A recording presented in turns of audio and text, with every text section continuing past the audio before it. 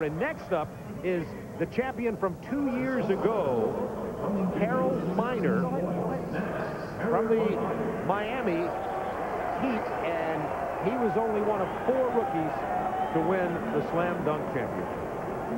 I expect a nice routine out of Harold Miner. I think you're going to see some sweet dunks here.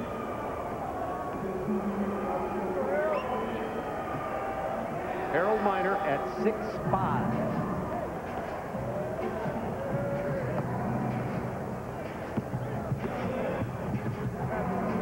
Whoops. So far, the contestants have mixed 6 of the 11 dunks they attempted. Oh, that's a beauty from Harold Miner.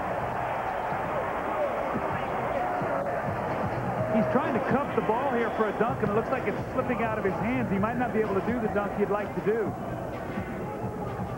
Here's another one of those bounce dunks. Oh, Charles, what are you thinking? Charles Barkley, how are you and your group liking this? I think we've lost our communication with Charles. We'll get him back in here in just a moment. Harold Miner has brought the crowd to their feet. The first electrifying dunker of the evening. He's still got 37 seconds. Remember, he has to complete 3 dunks. And a score of 40 out of 50 is the number to beat so far.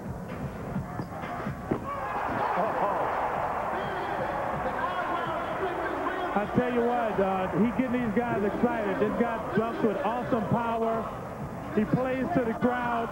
That's an advantage for him and J.R. Riley. They're the guys who play to the crowd better than anybody. They definitely have an advantage. Oh, yes. There's that cup dunk he wanted to do. So Harold Miner, in our view so far, correct me if I'm wrong, Charles, is the leading contender as of now. Do you agree? The crowd thinks so.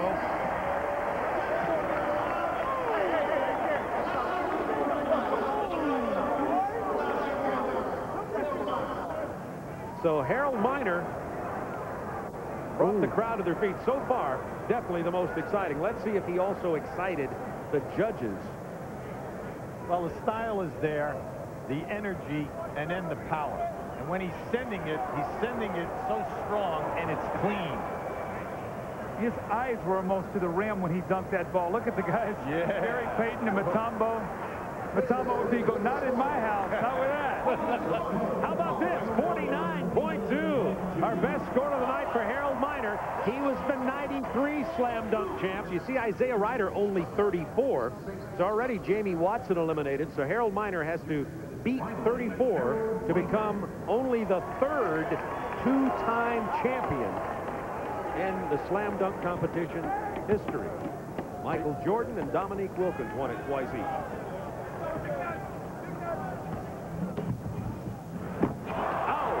That may be enough right there, Charles. If he can just get one more semi-impressive in, he's got this thing won. But just look, he just dunks with so much power.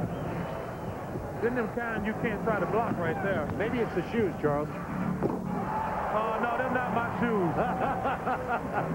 Scottie Pippen looking on. It looks like Harold Miner's going to walk away with his slam dunk championship. He's already hit 2. Oh, yes. This guy is so explosive.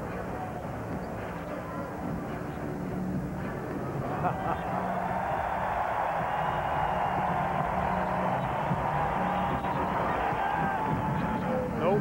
Oh, almost got it. Remember, Miner got a 49-2 in the first round. So it'll be a shock if Harold Miner doesn't walk away with this. We'll get our judges' decision in just a moment. Julius Erving, George Gervin, Connie Hawkins, Lou Hudson, Maurice Lucas, the judges. Let's look at these replays.